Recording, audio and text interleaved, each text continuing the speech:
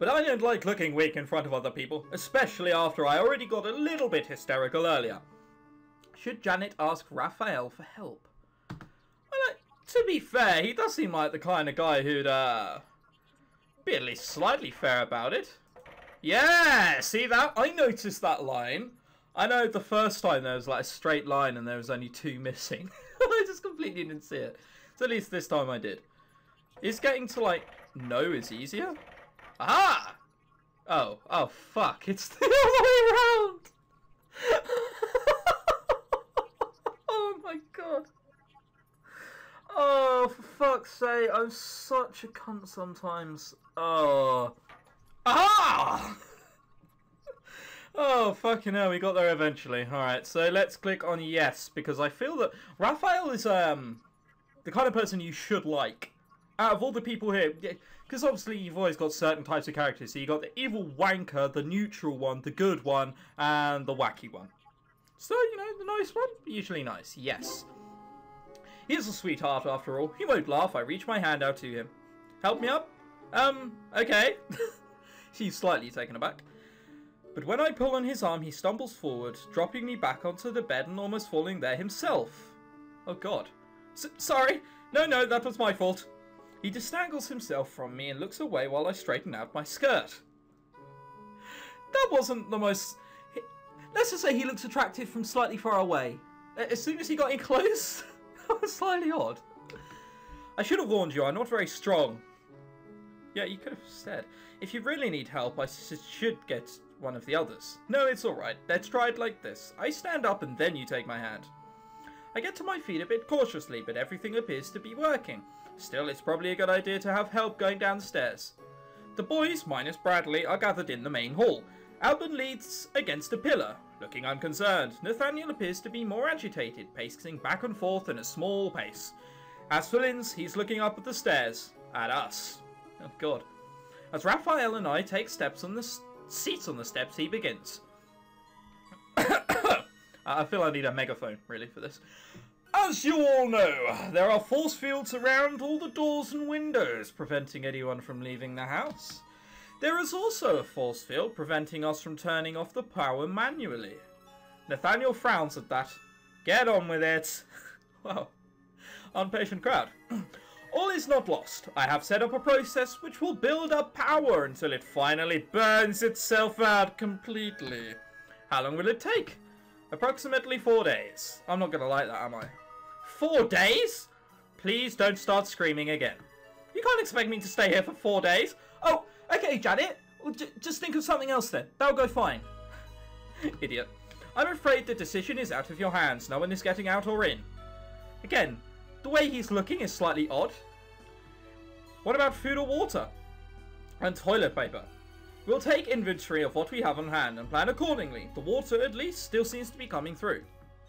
Also, we should feed Bradley. Do we have to? Albin is such a cock. We can't starve him for 4 days. We can't leave him locked in a room either. Everyone turns to stare at me. Think about it, he'd have to use the bathroom. Bad for the floors. Well, I mean, I don't like how I'm coming round to his way of thinking. So, what would we propose we do with him? Me? I believe that's what I asked. Well, do you have a bedroom with ensuite? Not even letting him go. It's just like, well, on second thoughts, he was a bit of a cock. How else is not? Wow. Not that I'm willing to allow him into. What about the upstairs bathroom then? It's big enough. So you're not going to insist that we let him out? I don't know if he's crazy, or you are, or both, but he's the one who had the gun. Arguing to let him out wouldn't do any good. Bradley knows that. They're not going to trust him, and maybe they're right. But even if they're wrong and Bradley's right, arguing with them would just get me locked up too. Nathaniel claps his hands together lightly to draw our attention. How posh is that? It's like, come on, fellows. Chop chop. Oh dear. I believe we have a plan. Linds, remove everything from the upstairs bathroom that we might need or that might be dangerous. Well, anything with pipes, metal, anything which might cause splinters, wood. The bath, that could be quite heavy if someone to pick it up and throw it. You need to be Hulk, but, you know. One step at a time. He's not going to be left with a lot. Alban, go around the house checking anything that might be in limited supply, such as soap and toilet paper. Take a tally of what's available. Raphael, I need you in the kitchen. Work out what food we have and how best to make it last. Then find Bradley something to feed. Wait, no, that's not what it said at all. Then find something to feed Bradley. Got it. When that's done, we can move him to the other room. What should I do? If you could, perhaps help Raphael in the kitchen. I was just about to say at the summary of all this, that's the one thing I don't want to do. Oh no. We've already established I know nothing about the kitchen. And for a girl, that's quite pathetic. Hey! Right, moving on. Okay. I have 70% of my viewers are girls. Perhaps that wasn't the most intelligent thing to say. Oh dear, they all know I'm joking. I wonder what Nathaniel will be doing. Being in charge, I suppose. No one's complaining. We're all locked in here for 4 more days. We have to work together. Okay, so 7 hours? Oh no, an hour's passed. Okay, be quiet already. We fed you, didn't we? Am I now seeing Alban or am I here? Let me out of here! Not happening. The boys have moved Bradley from bedroom to bathroom, as planned, but he is not appreciating it. I've got to find out what's going on. May I tell him? Alban just shrugs at me. Do whatever you want. He walks off, leaving me alone with Bradley. Well, alone with the bathroom door. We tried Linds' idea with the shielding, but nothing happened. We can't get through the force fields and we can't turn them off. How do you know they're not lying to you about that? They don't know how to get out either. We're all working together, but we're going to be trapped in here for 4 days. He's not going to like this. What happens then? The power overloads and shuts down. And then we all die. Haven't you ever heard of thinking positive? Did you see? 5 days, 5 years, 5 people, and they never come back. There are 6 people in the house. Only because I was holding your hand, there would be 5. 5 times 5. 4 people disappeared, becoming 4 people in a house. And we're the 5th. But what will we become?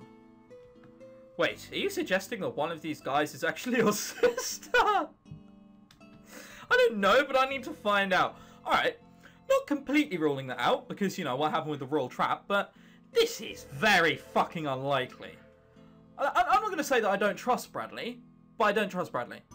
I mean, who trusts a ginger? I don't know how to help you. I just want to go home. The only way home is to learn the truth. I just hope it's not too late.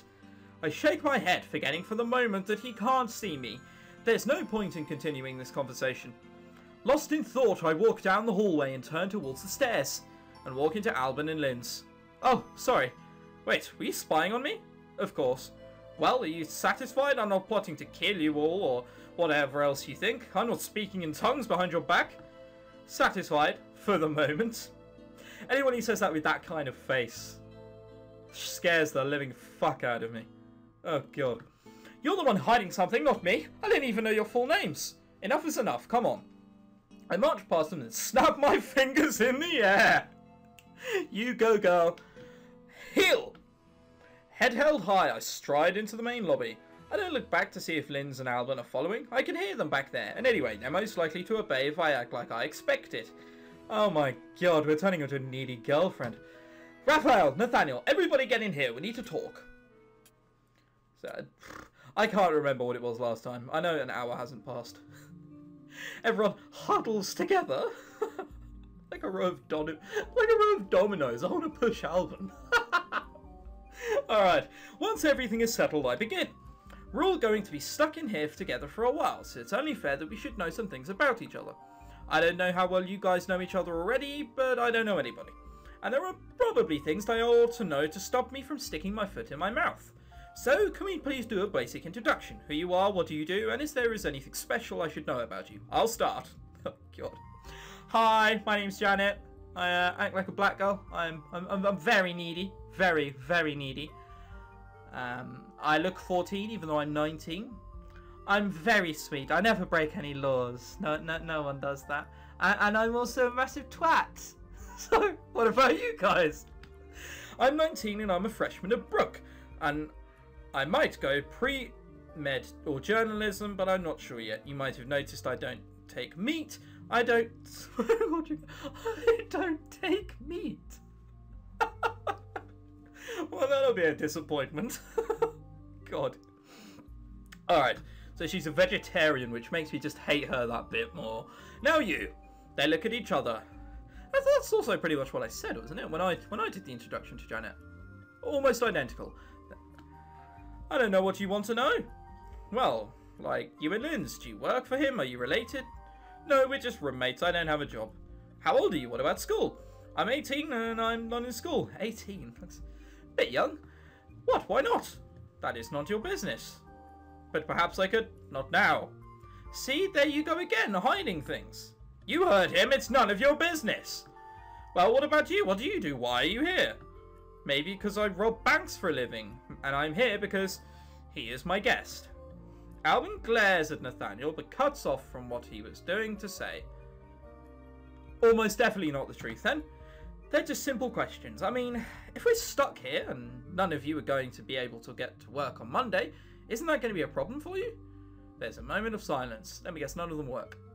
That might surprise you, but I do not actually need to work. No, it doesn't surprise me in the slightest, actually. I'd go as far as saying as if I expected that. I'm between jobs. I'm a free agent. I work when I choose. Well, what about schooling? I received my bachelor's degree several years ago. As did I. I dropped out. None of you have any reason to leave this house. Isn't that a little odd? We were all here when you got here, remember? That's true. Did we accidentally crash a party or something? You know, Bradley's starting to get the idea that maybe those missing ghosts he's talking about have somehow turned into you guys, and that's why you all live in this mysterious house. No!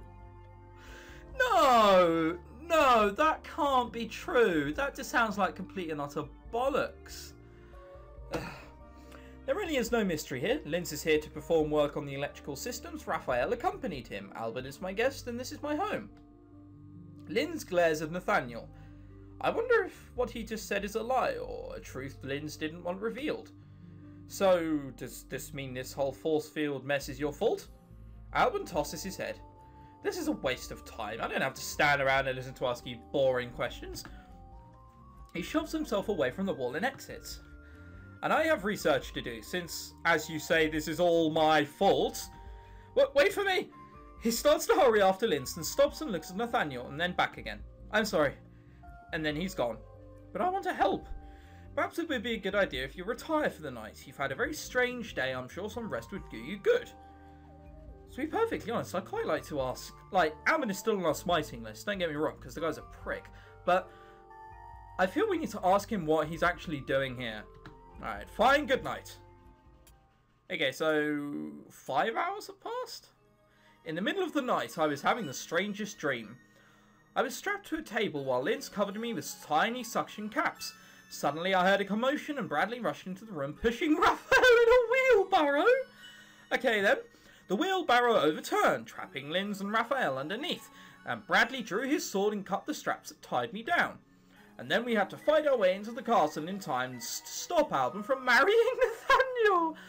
But there were too many guards, so we had to scare them, so Bradley set me on fire. And that's when I woke up. The house is very quiet, everyone is probably asleep. I have the whole spooky mansion to myself.